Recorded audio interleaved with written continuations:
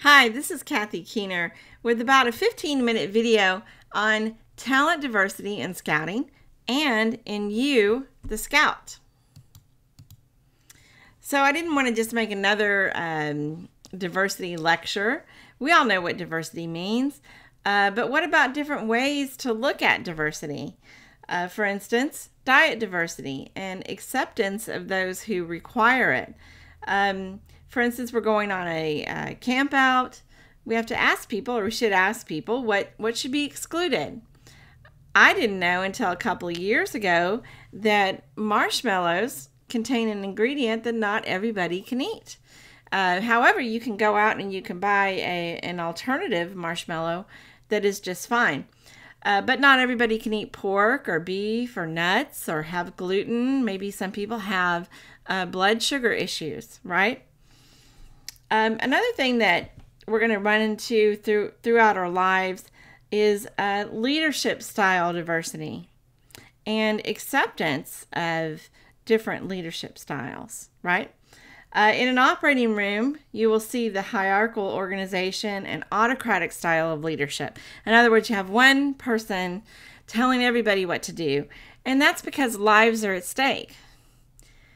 While in scouting, we can see a more democratic organizational style between adult volunteers and a more transformational leadership style between leaders, adults, and the scouts. So, more cooperative among the adult volunteers, but more transformational towards growth when it comes to the way the adults and leaders provide leadership to the scouts. How does talent diversity apply to organizations? Well, hiring managers, project managers, put together teams with diversity and talent diversity in mind. The idea here is that people with different backgrounds, different experiences, and different talents are going to complement the team in different ways. For instance, you've got an expert or a specialist who's going to be required for the project, but you also have maybe a salesperson on the team. Maybe you have a project manager on the team that can see the big picture for the project, and that is going to make it a better team and a better project. In our troop, we have families from different backgrounds that can bring different perspectives as well. We have families that hail from Venezuela, Ireland, England, and West Africa. They have careers in engineering, medical, policing, and emergency training, human resources, project management, and many different families come from many different places and have many different backgrounds, right? So what do these different backgrounds, experiences, and talents have to offer the troop? And how does talent diversity apply to new scouts entering the troop? How do we make space or make room for everyone who might want to participate and really take advantage of what they bring to the table? Well, one way would be by being curious. What's your hobbies? What do you do for a living? Always being flexible, welcoming, and taking a step back to let others shine. Also available for Cub Scouts, there's a family talent survey form. And for Scouts, BSA, there's a troop resource survey form. These are found on scouting.org. They're valuable, and they talk about different experiences that the family or the adults have, what badges they might want to teach or have experience in, and how they might want to serve the troop, as a resource. So we've talked about, showing grace to others, to other people, and making room for their different talents. But how does talent diversity apply to ourselves? How do we show grace to ourselves? Especially when, during scouting, your age is getting closer to graduating high school, and possibly choosing to further your education or take some type of career path or educational path, right? And so this is a personal thing as well. For instance, when you were a kid, you were asked, or you may still be asked this question, what do you want to be when you grow up? And that's, super cute when you're young. You may say something like, well, I want to be a nurse or a doctor or a fireman or a dancer or a police officer. And those are super cute. And it's funny when you're young. But as you get older and you get in the high school age, then it becomes a little bit more stressful.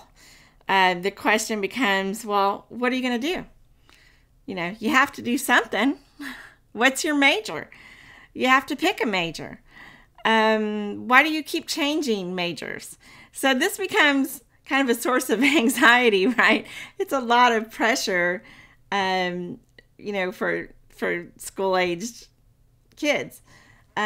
Some are born with the knowledge of what they want to be when they grow up, and that's a blessing. My husband, at 5 years old, knew that he wanted to be a Marine, and that's exactly what he did. And that's a wonderful thing. Some just know, right? But it's also a blessing not knowing, exactly what you want to do, because some can't decide on just one thing. Some people love to learn. They're interested in practically everything.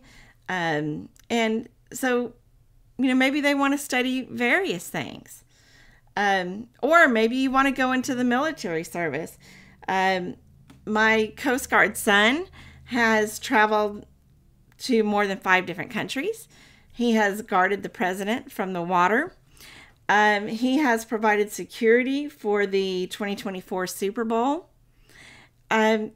His experience in just a little over 2 years has been widely diverse. And he's gotten a lot of training and a lot of new talents. He's about to train as an EMT as well. So, maybe you want to do that. Maybe you want to go to trade school. Maybe you want to travel. We all want to travel, but, maybe you want to travel for a year. Or maybe you want to go to art and music or music school. You may be a multi-potentialite or a multi-talented person who can't decide right off the bat, or like I said, is interested in a bunch of different things. These can also be called a polymath or a Renaissance man or woman.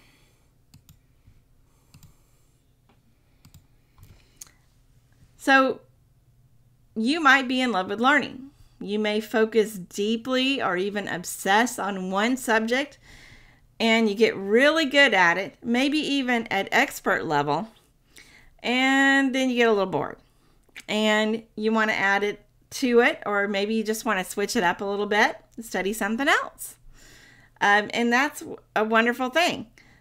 Throughout your life, you may find that you have 10 hobbies and 5 things that you're really good at and that can be utilized in your professional life. Polymaths, multi-talented, Renaissance man or woman, or a multi-potentialite, besides being very interesting people, are usually very capable of adapting, and they're quick learners because they're always having to start over again. They're always challenging themselves. They love the challenge. They're typically good problem solvers. They're full of creative ideas, and they're good at creative solutions. They'll probably be able to see the bigger picture better than most. They may be talented with the technical side of the brain and the creative side, of the brain, like left, right, right? They may be great at being an entrepreneur, an inventor, a pipe stress engineer, an architect, or any number of, different professional paths. One of the most well-known polymaths was Leonardo da Vinci. He was a painter, sculptor, architect, inventor, engineer, mathematician, autonomous, study of autonomy, a musician, and a writer. Hedy Lamarr, stunning actress, scientist, inventor, World War II patriot. Her inventions and discoveries led to Wi-Fi, GPS, and Bluetooth. She was dubbed the mother of Wi-Fi.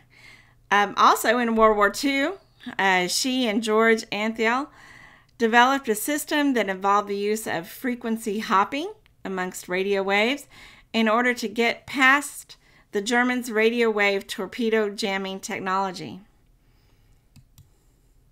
Benjamin Franklin, a writer, author, scientist, statesman, inventor, printer, and editor, philanthropist, musician. He said, "Hide not your talents, they for use were made. What's a sundial in the shade?" So, as you go through life, hear out the opinions of others. Give serious consideration to what talents others say you have. Don't dismiss it. They may be seeing something that you're not. For instance, when I was in college, someone told me that I was really good at math. And I should be a mathematician. Well, that made me laugh a little bit, and I completely dismissed it. And then I eventually got my degree in technical project management. Now, I not only do pipe stress engineering, I teach others how to do it using our company software. And that includes teaching them the ASME piping codes and how to resolve complex issues seen in process piping, like vibration, and issues that are found offshore on a top side. I also do a lot more for the company. For instance, digital marketing, designing the website, managing the software, etc. So, in general, it's a long story, but in short, it involves being willing to accept a challenge and saying yes. So, listen to people when they say, "Hey, you're really good at this," because it could be a direction or a destination where you're supposed to land. Or you could be like me and just kind of land there accidentally anyway. Don't allow yourself to have rigid paradigms like, "I don't even like math," or "I could never start a business." Open your mind and try not to build walls around yourself or the possibilities that may lay in front of you. So in scouting, you've likely already diversified some of your talents. Your journey most likely has taught you some amazing skills and brought you a lot of new potential lifetime hobbies. For instance, I never knew I was going to be involved in archery until I was, right? At the very least, you've been exposed to different skills and you've been challenged. And that's important in life, right? To challenge ourselves and grow, right? And so that's one of our, biggest goals in providing the scouting program. All right. Thank you.